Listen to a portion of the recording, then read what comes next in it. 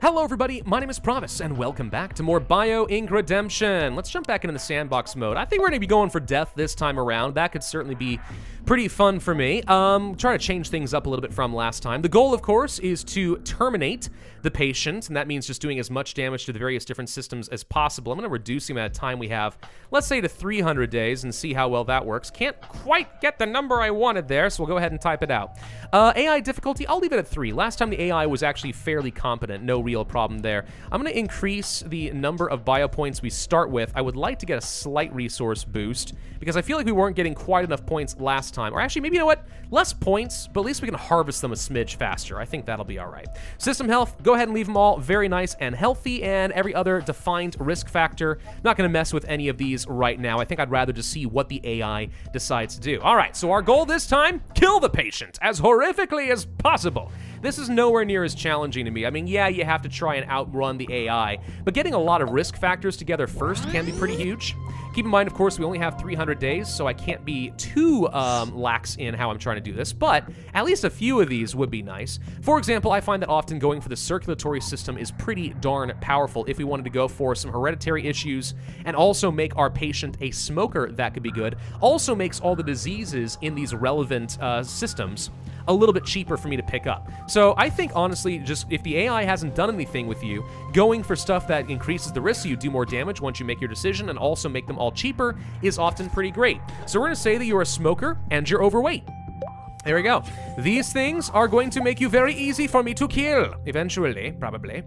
I like the extra harvesting power. Oh, shouldn't have had that bogo. Oh man, you got yourself a little bit of a gut. Welcome to America. This is basically how it goes at all times. Yeah. It's unfortunate, really.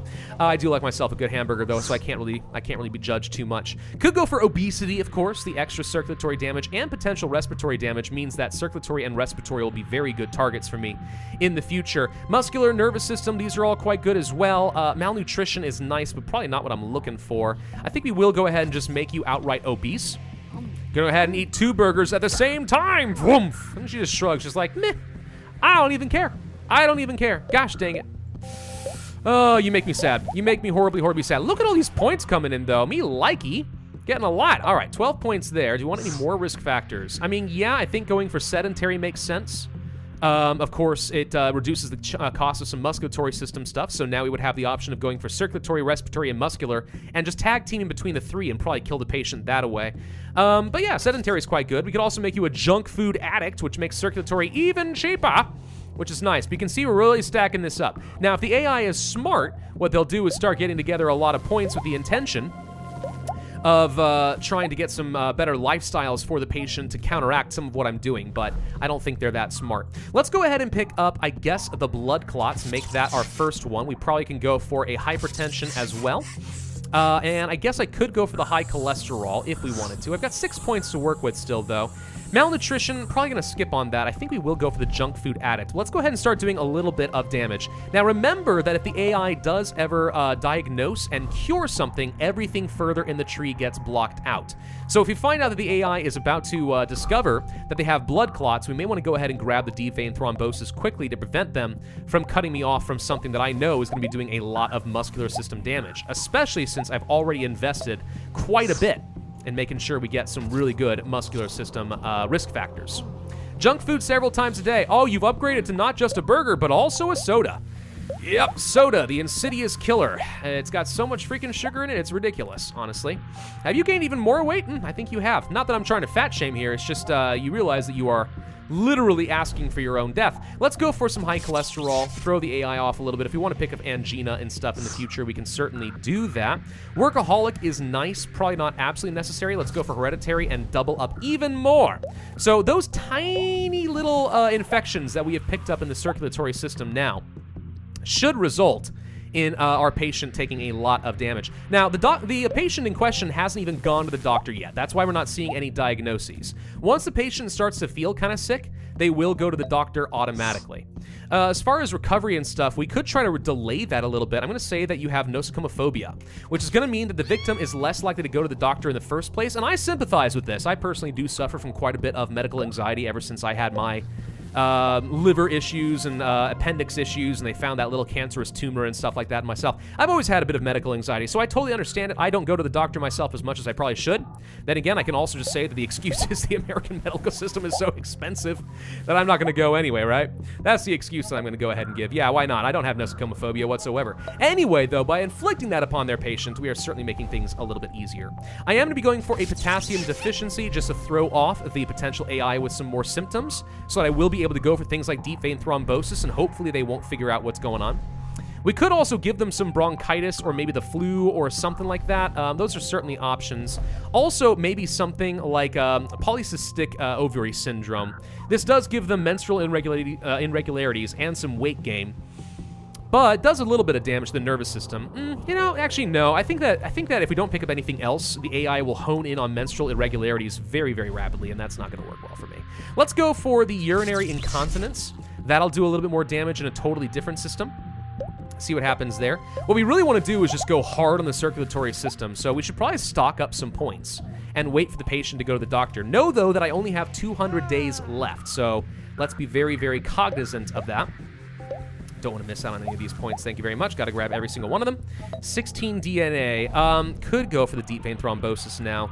Could also go for a brain aneurysm. That's the thing. We could actually swap over to a risk factor like workaholic and make them take a lot of extra damage. We could also go for morbidly obese, which is an unbelievably powerful risk factor. Makes everything super duper vulnerable. Yeah, I'll pick that up before they go to the doctor. Why not? That just means that whenever I get points, they'll just be that much more effective when the time comes to go in for the kill. Obviously, the faster I kill this patient, though, probably the better. Let's go ahead and grab the deep vein thrombosis. It's super duper cheap right now. Post-lipidic syndrome, a bit more expensive at 11 DNA, and that's, oh, we're going to the doctor. All right, so the symptoms are worsening, and now Jane goes to the doctor. This is kind of like having severity in Plague Inc., you know?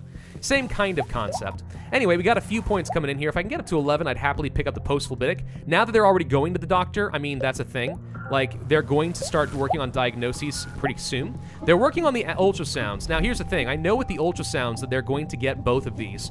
What I can do, though, is wait until they finish the ultrasounds. They'll confirm deep vein thrombosis, but they won't know that they have post-lytic syndrome. Then I pick this up, so they'll have to do an ultrasound a second time later. Very nefarious. Let's go for some chest pains instead. Now, if we're smart, well, one thing we could do is actually, instead of focusing on only one system, focus on like 2 or 3. And that would be a way for us to, do as much damage as possible and prevent them from going to the emergency room. Now that they have finished with the ultrasound, let's go for the post-lytic syndrome. I probably do want to do some damage to the respiratory system, but the muscular system is definitely going to be taking a lot of damage from this post-lipidic going forward. We could kind of ramp up on that with some chronic muscle pain, and I don't think that's a bad idea at all. Let's start focusing on the muscular system then. We're going to go ahead and do that now. Could lead to fibromyalgia, which, of course, does a huge amount of damage. Muscular dystrophy is not something we're going to be able to get unless we pick up the unlucky risk factor first. They're already working on things like hypertension and stuff. They're going to prevent me from getting the brain aneurysm. If we can get the points together, I would happily do that. The answer is yes, we can. Got to make sure we grab these points before they finish the hypertension. There it is. Let's go ahead and give them a brain aneurysm. Now, remember that they're currently recovering on some stuff as well. So if we give them too many diseases, then there's a good chance that they are going to cure enough high-level stuff that they can just win. Potassium deficiency is going to be taken care of. To be told, though, that's not too big of a deal. I don't really care too much. A system has failed, which means everything else is going to start falling apart. Fibromyalgia would be pretty good. Does a lot of damage to a lot of things, including the nervous system and so on. We probably could do that. High cholesterol is now being treated. They're going for some of the cheap stuff, which does give them some recovery progress, but not an absolute ton. So I feel like they probably shouldn't be doing that. Chronic muscle cramp is on the way, and that's where I have to decide if we're going to go for it. I think we will. Let's go ahead and grab the fibromyalgia, do some serious damage over there. What else do we want to take out? They have a lot of risk factors for the respiratory system. That is a thing that we could work on instead. We haven't done much damage up to this point, but whoops, I clicked off the game. Okay, there we go. Randomly evolved polycystic ovary syndrome. Yeah, that's a thing. We could do this. Let's go ahead and grab the bronchitis. And I think we'll go for things like chronic bronchitis soon enough. We'll start doing some damage where I know I can do the most. 25% recovery so far. Chronic muscle cramp's going to be going away. They're doing the surgical exploration. They're looking for necrotizing fasciitis. I don't think that's what you need, though. That's not going to detect the fibromyalgia, so they've actually misdiagnosed. We've managed to confuse the AI at least once. That's pretty solid. Pneumothorax would do an absolute ton of damage to the respiratory system, as well as the immune, but we don't care about the extra damage to the circulatory system. That doesn't help me in any meaningful way. I want to find more ways of doing damage to the muscular system. One way we could do that is probably to go for the chronic stress, which actually does a little damage to pretty much everything, which I think is probably worth it. If we can get a second system to fall, that'd be great. We only have 100 days remaining to kill this patient, though. Jane Doe has got to die. So let's be quick here. Don't get too comfortable. I'm not too worried about them recovering. I'm actually worried about racing the clock and failing. So they are getting the fibromyalgia together. Okay. Is there anything else I could pick up that would be really good against the muscular system? Leukemia would be good to throw off the AI, but wouldn't do much beyond that. Could go for, let's say, the kidney cysts, but that doesn't help me too much. Obviously, necrotizing fasciitis is really good, but is also really expensive. I can no longer get the pneumothorax. Irregular heartbeat won't do me much good. We're not going for heart attacks. I think I will go for the flu. We'll pick that up, get some more damage done to the respiratory system, so that's taking a lot of hits here. Actually, the nervous system, believe it or not, is the one that's probably going to die first, even though we don't have as many risk factors that are lending me some assistance over there. But we might be able to help that along if we go for something like a nervous breakdown. This obviously affects a few things. Are they going to be able to save the muscular system by getting this fibromyalgia test? I don't think they can do it fast enough, so that's about to fall. Okay, good, good, good. Need a few more points to work with. Gotten a few, all right. So let's see, 2 systems down. They are actually actively curing the mental issues because they did find the polycystic syndromes. We could go for the cervical cancer. I don't need to go for sclerodoma. I don't need breast cancer. I don't need ovarian cancer. I mean, this does a lot of damage to the renal system. Actually, ovarian cancer would be really good. Nervous system and renal damage and some immune system damage. All of those working together could kill the patient off. They are at 35% health right now. I'm looking for ways that we can get some extra serious nervous system damage. That's ultimately what I think I want. So yeah, let's go ahead and pick up the ovarian cancer. This does a lot to a lot of things. And then if we can get nervous breakdown, that obviously does a fair bit as well. So we'll try for that in a little bit. But we're seeing a lot of damage being done in the nervous system now. I think we got him here, but we're getting a little bit down to the wire. 300 days, I think, is usually like the cap you would find in the campaigns to make you go fast. Like, that's what introduces the biggest challenge. So I feel like at 300 days, we're doing pretty good for ourselves. They're at 43% with the... 43% with the cure, but that's okay. Let's go over some dementia. That obviously throws a lot more into the picture as well. Nervous system's about to collapse. With 3 systems down, everything really is going down. I don't think they've done any cures in the respiratory system up to this point yet either, so that obviously helps. Wait, can we get H1N1? Well, they're currently trying to cure the flu. Oh, never mind. The patient is dead, so the problem has resolved itself. Huzzah! 253 days.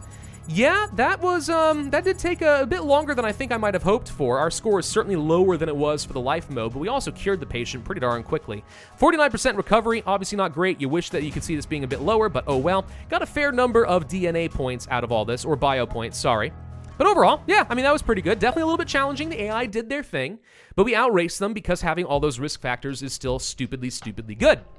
The only problem with going for the risk factor strategy is, of course, that does mean that you have a much slower start. And if you're against the clock, well, then you got to start making that push a little bit earlier. But that was fun. All right, well, thank you all very much for watching. Hope you enjoyed. If so, then I would ask you to hit that like button, leave a comment, and subscribe. Make sure you hit that notify bell, and I will see you guys next time.